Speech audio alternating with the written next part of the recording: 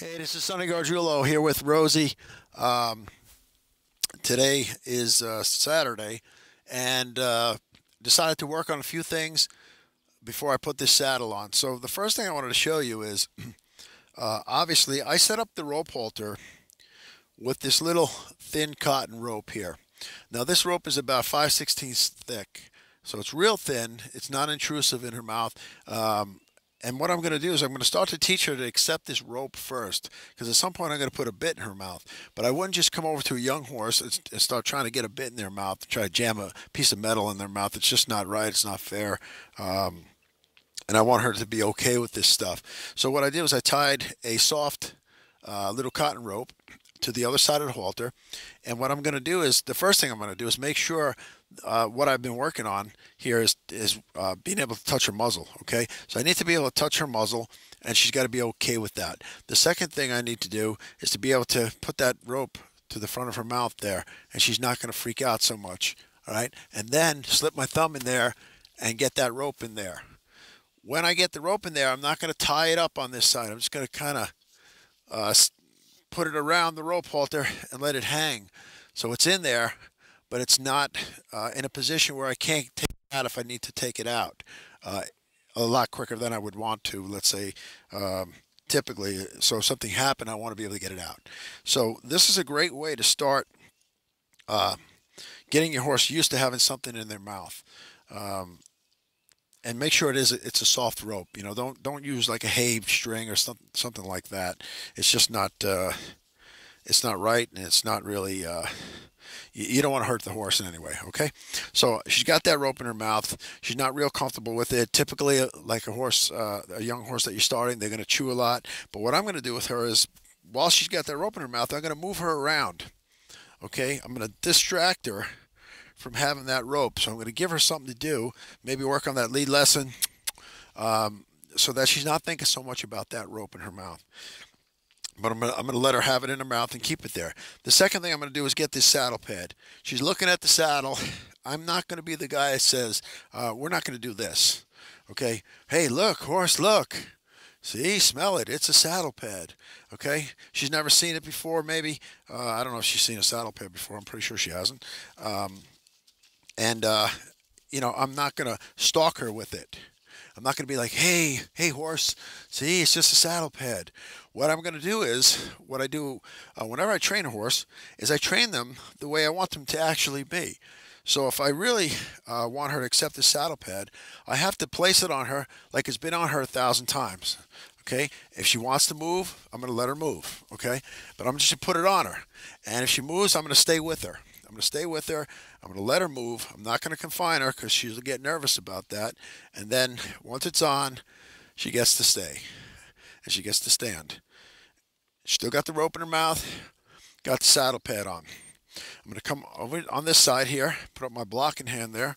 Again, I'm not going to confine her. I'm going to let her walk around a little bit, let her feel comfortable about that. Take that pad off on this side and slap it back up on her. And I'm going to slap it on.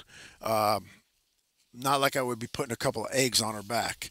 I'm going to put that on her back. I'm going to make sure it goes on her back and she feels it. Okay, it's a light saddle pad, but it's heavy enough that she could feel it. Okay, because we all know a horse can feel a fly. So I'm going to let her get used to that. And again, I'm not gonna confine her. I'm going to let her move around if she feels like she needs to, because that wouldn't be fair to her. Got the pad on her. Again, I'm going to work both sides. We have an onside and an offside. I never use those terms, except when I'm talking to people who do use those terms, because to me there is no offside or onside. I want her to accept the saddle, accept the pad, accept the mounting, accept everything on both sides. So I'm going to stay with her here and really work both sides equally until she's real comfortable with that. Okay. The next thing I'm going to do is let her stand, and I'm not going to hold her. I don't want to hold her. Again, don't confine your horse. If you teach them to stand without being confined, if you teach them to tack without being held, that's what they're going to learn, right? Horses only learn what you teach them. So if you teach them they got to be held, they're going to learn that.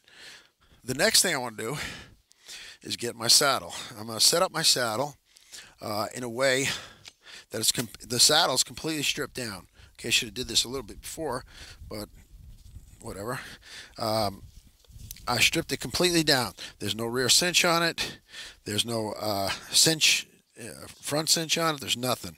I know she's walking around. That's okay. I got her on my foot here. So she's not really going to go anywhere except wrapping around my saddle. Come on, girl. So I have a stripped down version of my saddle, basically.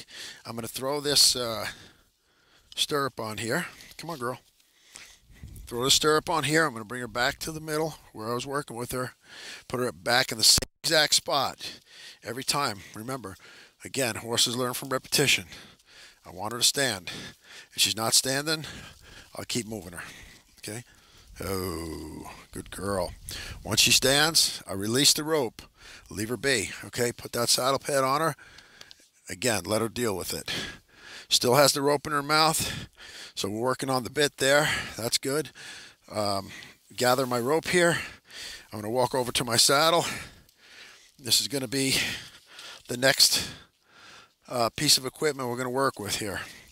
Now, I don't personally go for these synthetic saddles, or hey, put a saddle pad on first, or what do you call bareback pad first and all that stuff. No, I just kind of introduce the saddle.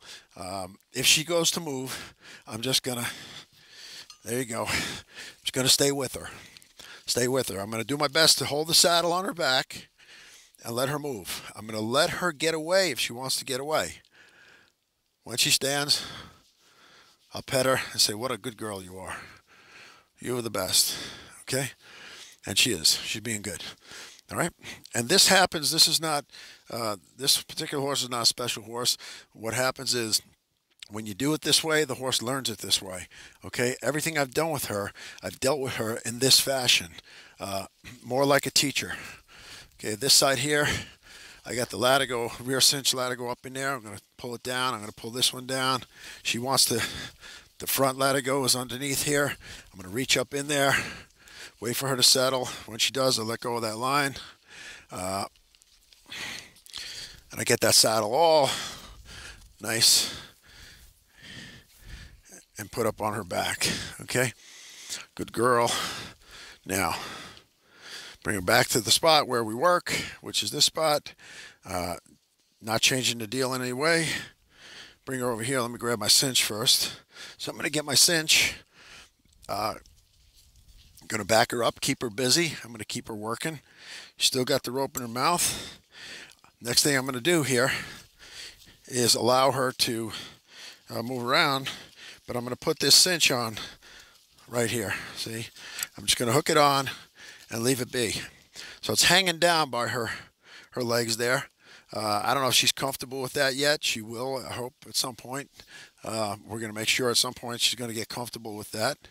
And then I'm going to let her walk. Again, I'm working on this side, which some people would call the off side. No, we're not kicking today. I don't blame her.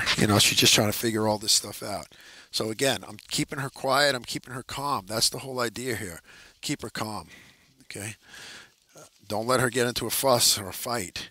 When she stands, I'll let her stand. Good girl. Shake that saddle a little bit on her back. Let her get used to that. Stay with her. I got the rope, the lead rope wrapped around my arm. If I really need to hang on to her. And when she starts backing up, that's okay. Someone said to me one time, Sonny, how far will she back up? I said, well, the world is round. She can't back up forever.